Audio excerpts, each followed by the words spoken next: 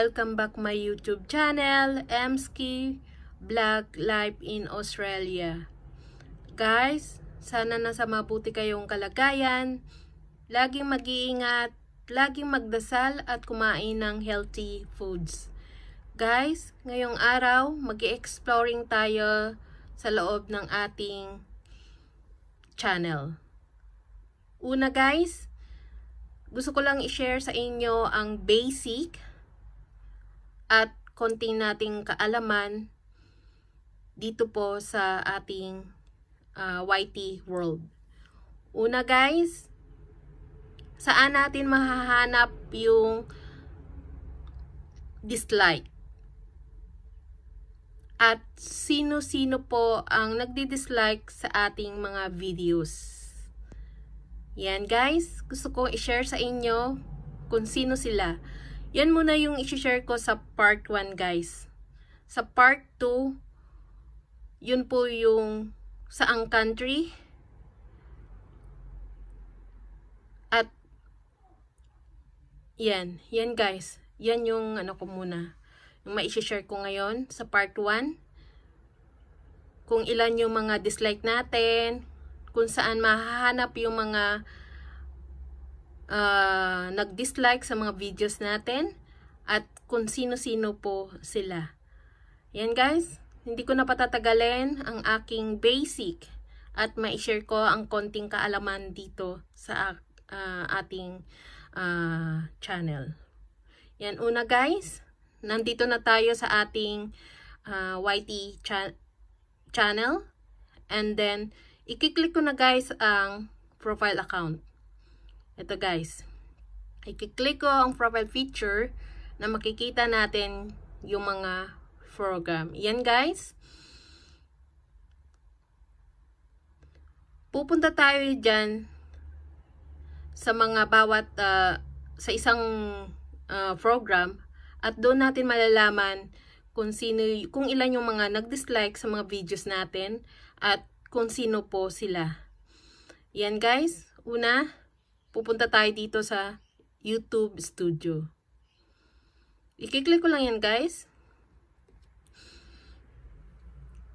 And then, ipapakita na guys ang analytics again. Guys. Yan. Pupunta na naman tayo guys dito sa left side. At hahanapin natin yung analytics uli. Eto guys. Yan. Pagpapasensya nyo na guys yung computer ko gumagalaw. Yan. Yan guys. Nakita na natin yung loob ng analytics. Diyan po sa analytics is may makikita tayong mga charts. Yan. Dito po, yan. Under ng charts, makikita natin yung naka-highlights na see more. Yan guys. Pero bago natin i-click yung see more, pupunta muna tayo doon sa date. Yan. Pupunta tayo dito sa right side, sa corner. May makikita po tayo na advanced mode. Diyan po makikita yung date. Yan. I-click natin lang yun guys, yung arrow. And then, pupunta lang tayo ng lifetime. Yan. And then, yung naka-record dito na date, guys, is April 3, 2020 to August 23, 2021. Yung April 3, 2020, guys, yan po, nagpa-registered po ako kay YT. And then, nag-umpisa pa ako na mag-upload ng videos is June 25, 2021. Yan po yung date na aanuhin natin guys. Na up to August 23, 2021. Hindi pa po nasama yung lately na activity. Kaya maghihintay na naman tayo ng after 7 days. Yan guys. Ang naka-record lang dito guys is hanggang June 25, 2021 to August 23, 2021. Yan. Ito guys. So, ayan. And then, pag naset nyo na po yung date, pupunta na naman tayo dito sa baba ng charts. Yan guys, yung baba ng charts. May makikita kang naka-highlights na see more.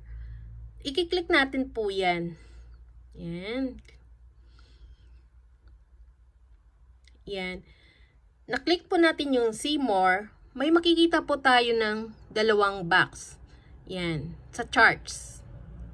Yan. Una, may nakalagay, sa one box, may nakalagay na views by video. And pangalawang, second box is select secondary metric. Ito po yung kailangan natin. Dito po tayo pupunta at ida-down po natin ang select secondary metric. Yan. And then, pupunta po tayo sa pinaka-last, more metrics. Yan. Pag andyan na po kayo sa more metrics, may makikita na po kayong naka-column. Pero hindi ko na po i-discuss kung ano po yung nakasulat dyan sa column. Mag-direct to the point na lang po tayo doon sa third column. Yung may nakalagay na interaction. Ito po guys. And then, hahanapin natin yung words na dislike. Yan. At eto guys, ang dislike. I-click natin yan. And then, yan na guys. Yan na guys ang record ng mga nag-dislike sa atin. Yan. Ibababa ko lang siya guys. Yan.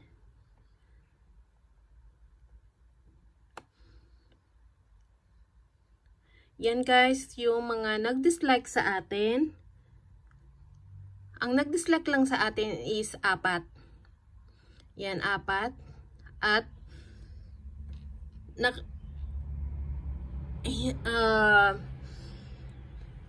ito yung mga videos na na-upload ko guys. Hahanapin natin kung saan sila nag-dislike. Yan guys. Maghahanap tayo ng mga videos natin na nag-dislike sila. Ano, wala pa akong nakikita. Yan. Okay, may nakita na tayong nag-dislike. Yan. Eto guys, ang first na nag-dislike sa atin ay yung about sa basic na analytics sa WH. Yan. May nag-dislike sa atin ng 1 or 25%. Yan. And then, next, dito po sa ating yung in-upload na sinigang na salmon. Yan guys. Yung sinigang na salmon is 2 po yung nag-dislike. Yan. I-respect natin yan guys kung ayaw nila yung mga konting idea natin na nai-share. Yan. Yan lang po yung nakita ko sa nag-dislike. Tapos yung una is already last month pa ata guys. Nag-dislike siya, then nag-undislike. Kaya, pero counted pa rin yun guys. Naging 4 siya. Pero dito sa nag-dislike is 3. Yan. Yan. Kaya, na total po siya from June 25 to August 23 is may 4 na nag-dislike sa mga videos natin. Yan. And then, sa part 2 guys, mag-uumpisa na naman tayo ng June 24 up to end of this month. Yan. Maghihintay tayo ng after 7 days. Doon madadagdagan na naman yung ating counted ng nag-dislike sa mga videos natin. Kahit tinanggal na nila yung dislike, yung thumbs down, ginawa nilang thumbs up, Malalaman din po dito sa record. Yan. At kung saang lugar po yung nag-thumbs down or nag-dislike. Pero sa ngayon guys, sa part 1, aalamin lang natin kung inalam na natin kung ilan yung nag-dislike sa mga videos natin at kung saan sila nag-dislike sa part ng videos. At ang alamin natin kung sino-sino sila guys. Yan. Yan. Pagkatapos niyan guys, nalaman na natin yung total ng ating dislike. Pupunta na naman tayo sa dito sa guys sa taas. Pupunta tayo sa geography. Yan. I-click natin yan guys. Yan. And pag na-click natin yung geography, i-click natin yung second box na dislike by geography. And then go to more metrics. Yan. And then sinabi ko na nga, hindi ko na isasalaysay sa inyo guys ang mga ibang naka-program dito. Direct to the point na tayo. Pupunta na naman tayo doon kay enter action. And then hahanapin natin uli si dislike. Yan. Yan guys. Yan yung mga countries na nag-dislike sa atin. Pero hindi muna ako dyan guys. Doon muna tayo sa mga kung sino-sino yung nag-dislike sa atin. Yan. I-click natin to guys.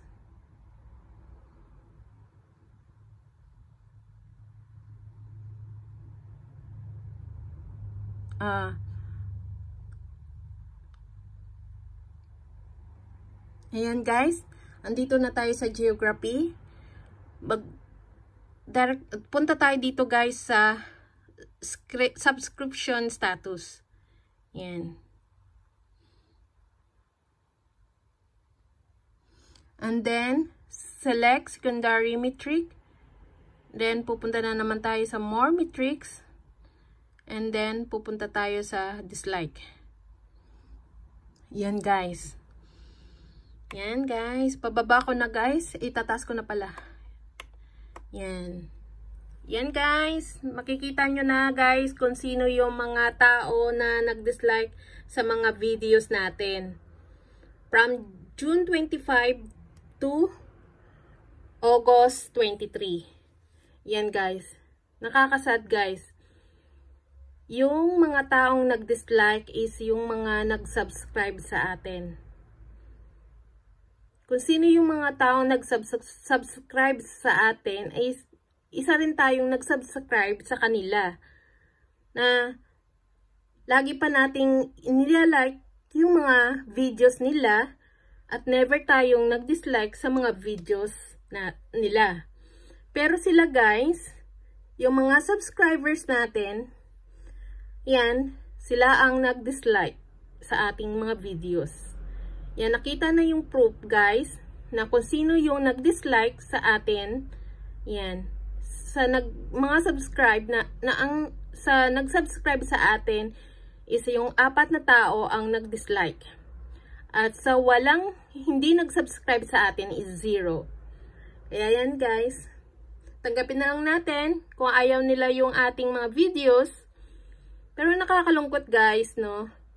Ang nag-subscribe sa atin, ang nag-dislike sa atin is mga